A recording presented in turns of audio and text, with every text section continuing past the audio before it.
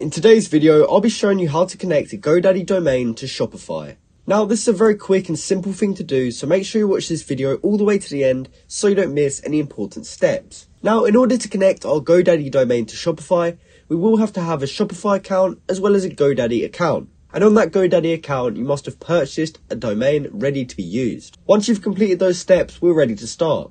So to start with, you can head over to Shopify's dashboard, and we just want to go into the settings, which we can find in the bottom left corner. Now, when we click on settings, we'll be brought to store details, but since we're trying to add a domain, we're going to go down to domains, and then we're going to choose connect existing domain up here. And from here, we just want to enter in the domain that we actually own. So from here, we will have to get our domain name as well as go into our DNS records. So what you can do is head over to GoDaddy and go to your domain portfolio, which should show you all the domains that you have. So what you want to do from here is just click on the one that you want to add to your Shopify store.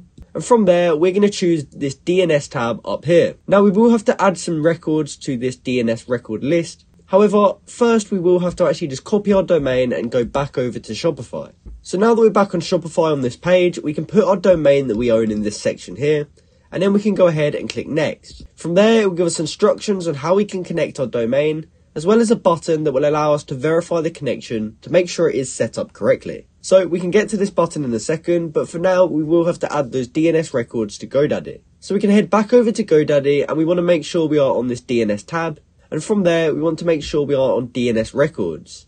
And we can go down and simply click add new record. Now from here, you want to look at where it says type, and you want to make sure you don't have any cname records ready.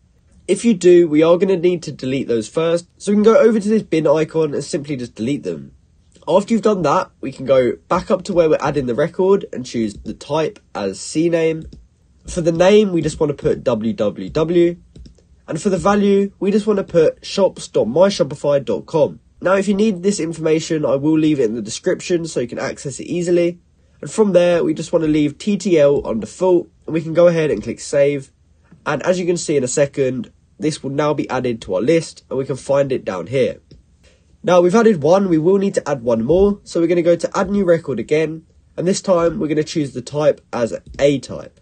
And from there, we want to put an @ symbol, and then we're just going to enter in this IP and the value. And I'll leave this one in the description as well so you can find it. And for TTL, we can leave this on default and go ahead and click save. So now that we've added those two DNS records, we can find them in this list down here. And if we did add them correctly, that will mean that it will now work on our Shopify store. Now, it may take a few minutes to load, so if it doesn't work straight away, I would just recommend waiting a bit and trying again. From there, we'll be able to go back to Shopify and then click this verify connection button. And we just have to wait a little bit.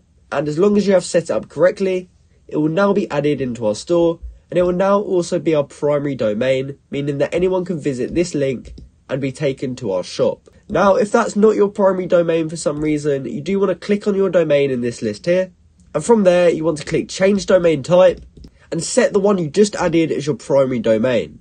From there you can click change domain type, and it will now be set as your primary domain.